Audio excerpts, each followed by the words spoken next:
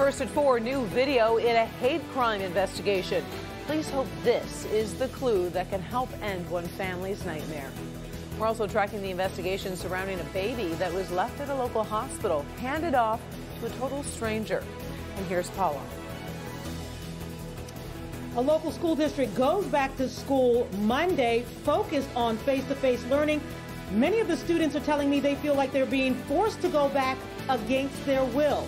It is our first ever student roundtable where they explain. Hey, Ben. Hey, Paula, the weekend is here and the sunshine is back, but how much of that are we going to carry into the weekend? There is a storm threat, and we'll track it for you right now. First at 4. Live from downtown Detroit, home of WDIV and Click on Detroit, Local 4 News First at 4 starts now. Good afternoon, I'm Karen Drew. First at 4, Warren police hope new video will help put an end to a hate crime investigation. Home security video shows a man holding a gun next to the home of the Hall family. Last night, shots were fired into that house for a second time this week. They suffered a series of attacks, including a rock thrown through a window, slashed tires, and messages of hate written on their cars. They believe they're being targeted because of a Black Lives Matter sign in their front window. Police say they're stepping up their efforts. We do believe that this person does live in the neighborhood, and we're giving special attention to the neighborhood 24/7. I've had a number of the neighbors call, and they're very concerned about the safety of the halls, and they're very concerned about themselves. A $3,000 reward is being offered for any information that leads to an arrest. We've got breaking news. Northbound I-75 near Eureka is closed as police investigate a really ugly crash. State police say one driver crashed into the semi, then 2 more drivers crashed into the first car.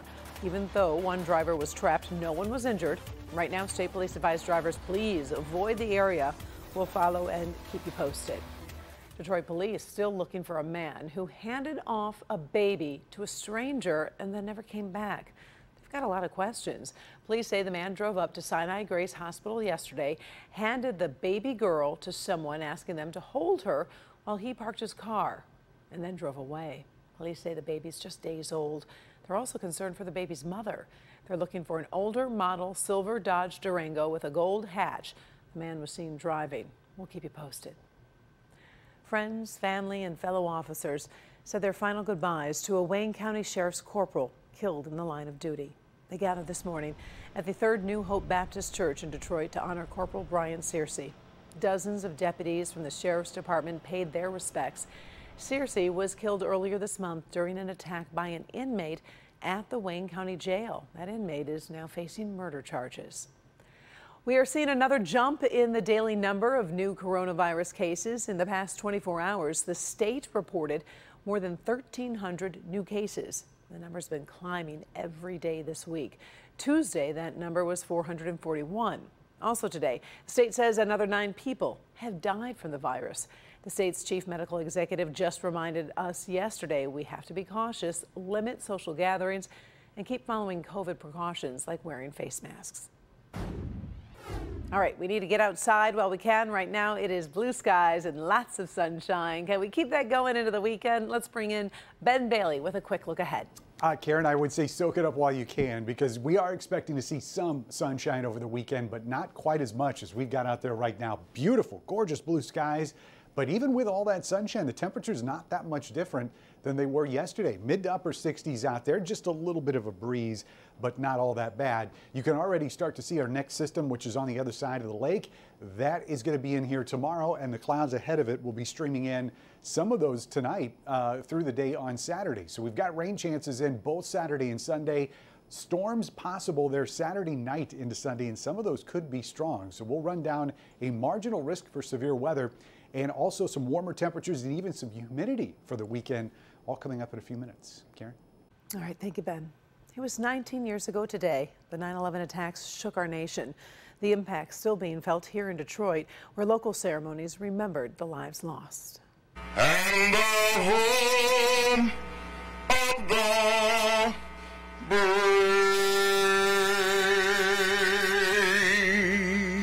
Detroit Police and Fire held a memorial service at Campus Martius Park before noon. Of the 3,000 people who died on 9/11, More than 400 were first responders. Edward Adderley Jr., Roll Oak, David Alger, Grosse Pointe. In Grosse Pointe Farms, a service focused on the Michiganders who died in the attacks. The names of all 19 people were read during the ceremony at the War Memorial. Now we'll move to the sacred ground of the 3 spots where terror hit the homeland back in 2001. This American flag was unfurled in New York City at the September 11th Memorial Plaza. Today's ceremonies were impacted by both the COVID pandemic and presidential politics. But the overwhelming message is still loud and clear. We will never forget. Kimberly Gill continues our coverage. Kim? Hi, Karen. Good afternoon. Many of the ceremonies were tweaked to allow for more social distancing to keep everyone involved safe from coronavirus. But the remembrances, as you said, did not stop. At the Pentagon, the Secretary of Defense led a memorial there. There was a wreath-laying ceremony followed by a moment of silence at 9:37 a.m. That's the moment when American Airlines Flight 77 crashed into the Pentagon. All 64 people on board died, and 125 were killed on the ground. President Trump and the First Lady were the first to visit Shanksville, Pennsylvania. There's a memorial there to United Airlines Flight 93. That flight went down after passengers and crew tried to stop the terrorists. The heroes of Flight 93 are an everlasting reminder that no matter the danger, no matter the threat, no matter the odds, America will always rise up, stand tall, and fight back. This afternoon, Democrat Joe Biden and his wife also stopped in Shanksville to pay their respects.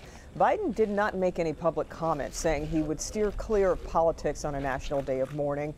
But the appearance of both candidates was still a reminder of the heated presidential race. So while the visits of President Trump and Biden did not overlap, the former vice president did run into current Vice President Mike Pence at Ground Zero.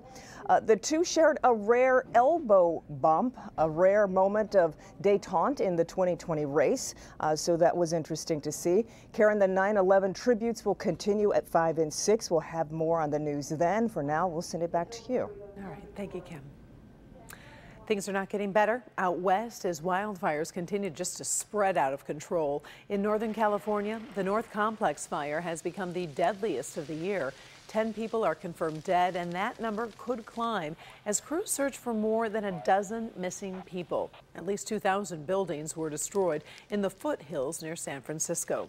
Across Oregon, 500,000 people are being told to leave as fires approach their homes. That's more than 10% of the state's population. Crews believe hundreds of homes have already burned. Deciding how to reopen Michigan schools has led to some tough choices and some controversy, especially in the L'Anse Creuse district, which pulls students from Harrison, Clinton, Chesterfield, and Macomb townships. It focused on face-to-face instruction, leading to a teacher rebellion. Today, Paula Tutman hears from the students in this Education for All roundtable. When the district surveyed parents on what to do for a return to school, it reports that 70% wanted face-to-face and 30% wanted to go remotely. And so unlike the districts around them, which are choosing remote starts with minimal face-to-face, the L'Anse Creuse district, the 4th largest in Macomb County, is doing the complete opposite and putting the majority of its educational eggs in the face-to-face basket. And those speaking out the loudest are some students. In my situation specifically, I have to go back. Today, our first ever student roundtable. 6 students from the L'Anse Creuse district, Maddie, Mia, and Grant, who say they feel like their arms are being twisted behind their backs to return to face-to-face learning against their wishes. We are, I feel like, the most important stakeholders. Like, we are the ones learning at school, you know?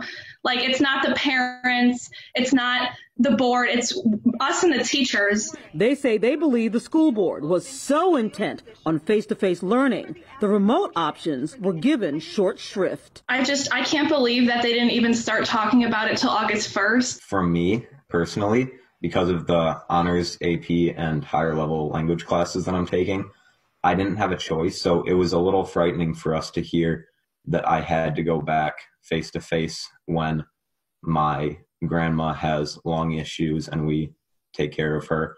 Taryn is doing a hybrid of face-to-face and remote. They should have automatically thought online in the first place, just because if they were listening to the science, it would be the safest option. Amir and Ahmad are happily returning to face-to-face learning. Well, I was just specifically just ready to go back to school. And I just personally learned more in the face-to-face environment.